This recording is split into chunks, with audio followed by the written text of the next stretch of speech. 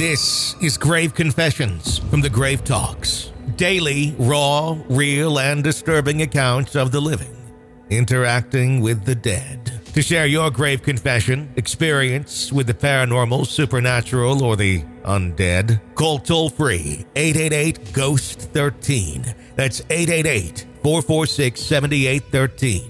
Now, today's grave confession. My name's Lydia. Love your show. So I'll tell you what happened.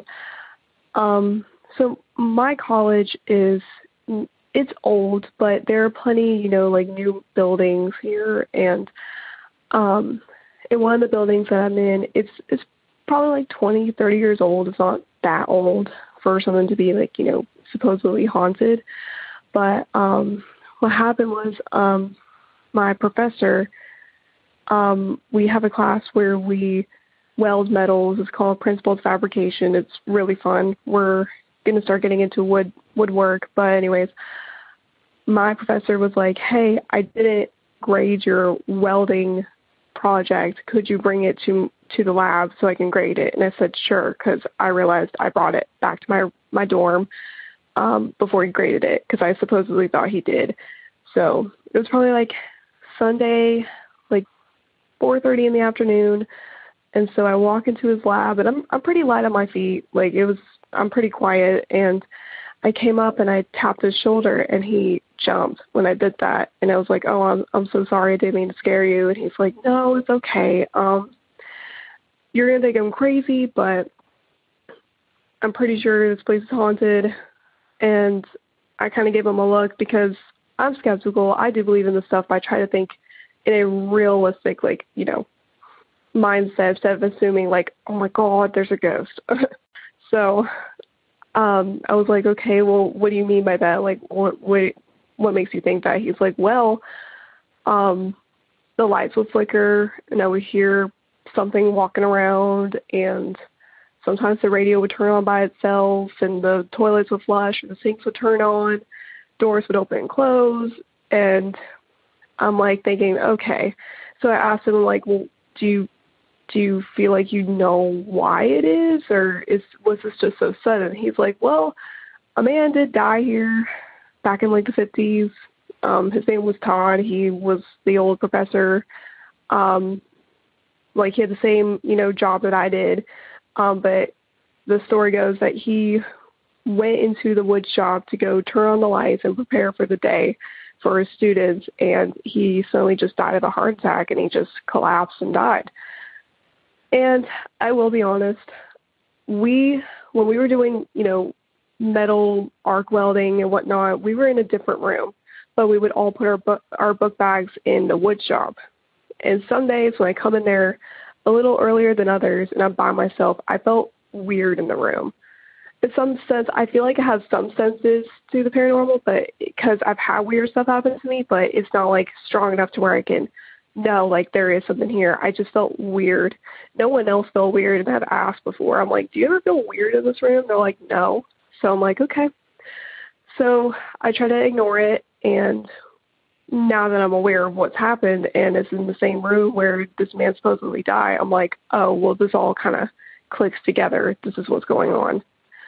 So that was Michael's story, and my other professor, Hunter, he's like, so Michael told you about Todd? I said, yes, he did. He's like, oh, yeah, he said you're into that stuff. I said, yeah, well, I find it interesting, but I'm not, going to go crazy and want to, ghost hunt or anything. It's just I find it intriguing, wow, this is what's going on. And he's like, well, I will tell you how weird stuff happened to me, and I've ran out of here a few times. And mind you, my major is involved with agriculture, and these are full-ass grown men saying that they are scared. And so in my mind, I'm like, okay, there's something happening here. So Hunter was like, yeah, it was Christmas Eve one night, and I was making my son's gifts, and I heard a bunch of commotion down the lab. So I went downstairs, and I called out to Michael, and this talking stopped. And I looked around, and I saw nothing. There was nobody here, and I didn't care. I left my son's gift in the office, and I ran out, and I went home. I was freaked out. And he said that he would see faces in the windows or in the glass doors, weird stuff like that. And I'm like, ooh, that's so weird. But I got so excited. I'm like, this is so interesting because, you know, this is not an old building, and there's stuff happening in it. I just find that really crazy. So, because, usually it's always in like an old Victorian, like 1700s type home. There's stuff going on, of course, but this building's like probably made in the 50s. So we were doing something with sheet metal, and me and two other girls were wanting to make stars. So Hunter took us in the wood shop because everybody else wanted to make a dustpan. So he was showing us how to do it, and while he was talking, something collapsed upstairs. And we all looked up, and my friend next to me was like, what was that?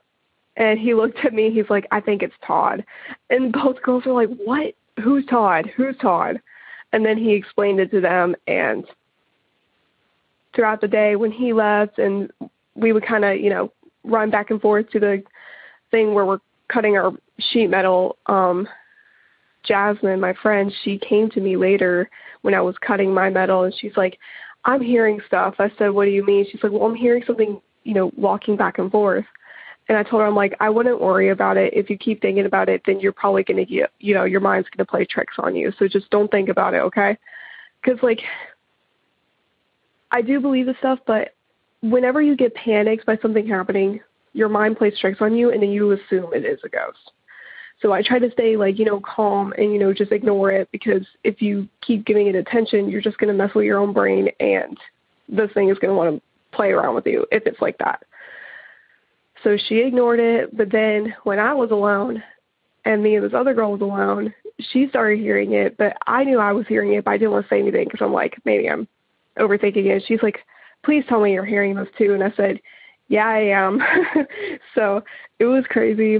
But, yeah, that happened the other day. And Michael wonders if maybe Todd is trying to get in contact with him, because this thing is like turning on the radio, flickering the lights. And I'm like, well, he could be, but I wouldn't, mess around with that type of stuff if you're trying to get in communication with him. He's like, well, what if I use the Ouija board? And I was like, I just literally said to him, like, no, do not use a Ouija board, because from listening to y'all's podcast and watching enough ghost hunting shows, I know for a fact a Ouija board is not going to get you anywhere. It's just going to bring a lot of bad juju into your place. So he didn't question it, and he just said, okay. And I said, if you really want to get into contact with him, I would just get I forget what they're called, those things, those communication boxes, that you can have the spirits, get into and talk to you or whatever. But I was telling them, just get real materials that ghost hunters use, and you can probably get into communication with them. So that was that. But sometimes I feel like there's something in my dorm. It's a little side story, but it was fall break, and I stayed at the university because I had to go home for COVID, and it wasn't that long ago. So when fall break came up, my parents were like, you already saw us, and it's just basically going to be 2 days for you to hang out with us, and you have to go back. So just stay there. I was like, okay. My dorm mates and my roommate went home. The whole entire floor is empty because everybody decided to go home. And I was on the phone with my mom, and let me tell you, I didn't shower for a couple of days. The shower is dry. Keep that in mind. And I was talking to her, and my shampoo bottle fell. Now, my mom assumes that I misplaced it, but I'm like, well, how could it fall after 2 days of it sitting there? That's not possible. From the law of physics, that's not possible for that to happen. So she's like, I don't know, but she's thinking I'm overthinking it. But I thought that was a little strange, but I try to, put that to the side. But then recently, I was just in the bathroom, putting on my contacts, taking my medicine, and I heard the shower curtain jingle. The hooks are holding the curtain. It was jingling. So I looked into the actual bathroom itself, and I was like, weird. So I went in, and I'm feeling the air, trying to see if it was the draft, and that couldn't have happened. So I don't know if it's something else or maybe Todd's like following me, but I don't think it is because I'm not opening myself up to where this thing could attach me. But maybe it could be my grandfather. I don't know what it is, but it's freaky. And these things don't happen often, so rarely something would happen, but it's mainly in the bathroom. So anyways, I don't know. A lot of random mumbo jumbo. Hope it gets on the air. I have a lot more stories that have happened to me and my family. If you ever want to hear them, I will call back. So yeah, y'all have a great day. Bye. This has been a grave confession from the Grave Talks. To share your grave confession experience with the paranormal or the undead, call toll-free 888-GHOST-13. That's 888-446-7813.